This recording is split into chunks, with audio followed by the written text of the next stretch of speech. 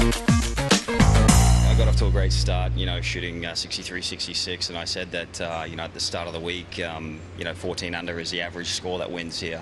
Got it to 15 and just got it back to 15 over the weekend because we had some serious tough conditions. But I just wanted to win this so bad.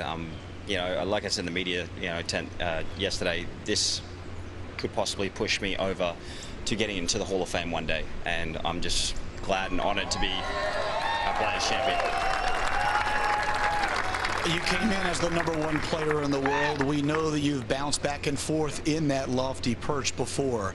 How difficult is it to maintain that status?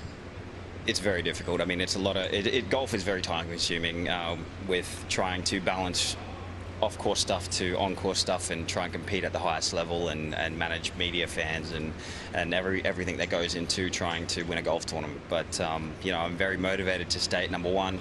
This definitely gives me that extension on the gap between 1 and 2, and I'm very pleased with how everything's been progressing this year. But the year's not over, and I'm looking forward to the rest of the year.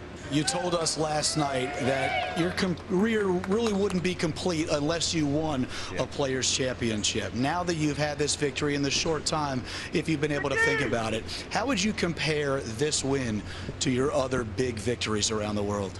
This is up there. I mean, obviously, 16, 17, 18, I was really nervous on the front side. It showed, and then coming and playing the way I did on the backside and just really bearing down and knuckling down. I'm going to hold this memory for a long time, and just owe a lot to not only my team, but the fans for keeping me going this week. It was a lot of fun to play in front of an amped crowd like we had this week.